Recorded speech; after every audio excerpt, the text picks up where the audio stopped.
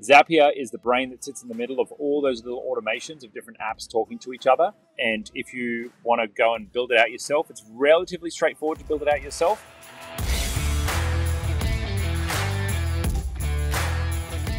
Is there a way to automate the process of getting people signed up for accounts through a form that would be automatically put into Google Workspace upon completion?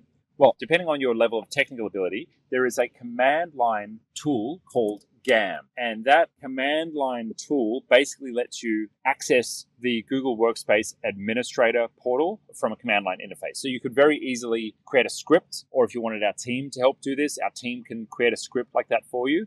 The other option is it might be possible to do it through Zapier. What Zapier lets you do is connect different cloud apps together. So let's say, for example, you have a web form on your website, and every time someone fills in that form on WordPress, you want that to have a new entry in a spreadsheet.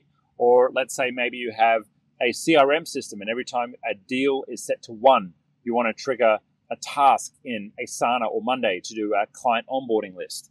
Zapier is the brain that sits in the middle of all those little automations of different apps talking to each other. And if you want to go and build it out yourself, it's relatively straightforward to build it out yourself. But like most of these tech things, not always the best use of your time. It may be better to have someone to build it for you. That's where itGenius comes in. And so we have a team of engineers who will build Zaps for you to and from any app that you want. As long as it's in the Zap directory, and even some that are not, we'll build those automations and connections for you if you want it done. So it looks like Google Workspace Admin is actually connected to Zapier, which is wonderful. So here we go. In this example, you can create a form in Google Forms, and then you can use the thank you of that form or the data entered into that form to create a new user inside Google Workspace. And look at that. You can even assign them to a group, assign a role to a user, assign a license if you've got particular licenses that you need to have assigned. So plenty of options there. If you need more help with what we've covered in this video,